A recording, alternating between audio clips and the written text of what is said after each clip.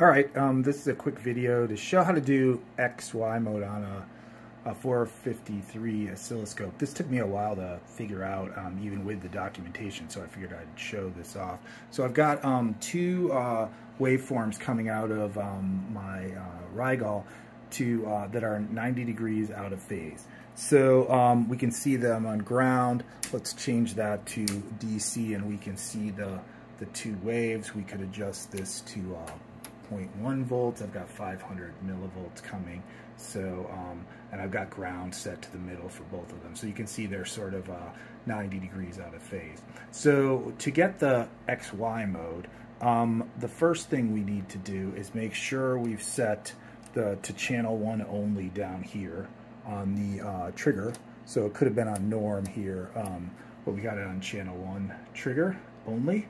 And then to go to XY, we're going to move this over to external horizontal. But before that, I do that, I'm going to change all the triggering to DC.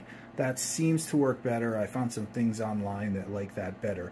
Also, source should be internal, and source should be internal up on B, so you can see the light come on both sides here. And I've got positive slope, although I don't think that matters. So now I'm going to switch this to external horizontal, and it seems like things went away. But what's actually happening is you have to turn the intensity up to see the XY.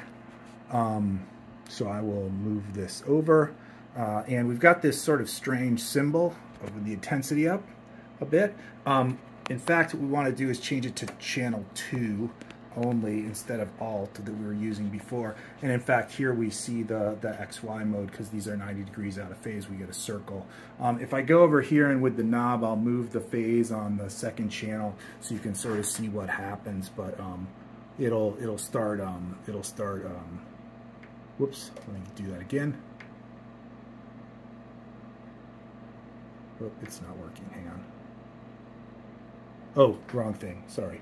Now I'm moving it right. So you can sort of see as I adjust the phase on one of the two things, we get XY mode as we would expect. So this is an older oscilloscope, but really cool. Just wanted to show that off.